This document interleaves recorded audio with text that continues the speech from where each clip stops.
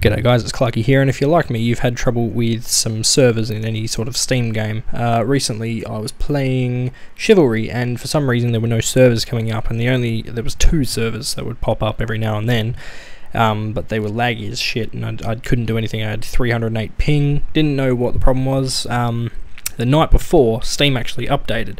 So, one thing you can try is, first of all, come up here and go to Settings, and then you want to go into Account and Beta Participation. You've probably seen this a million times, but check that one.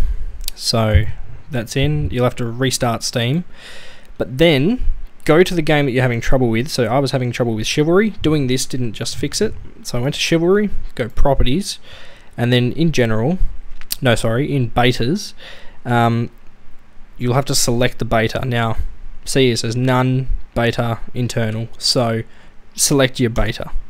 Alright, and hopefully that'll work for you. Alright, I hope this helped you guys.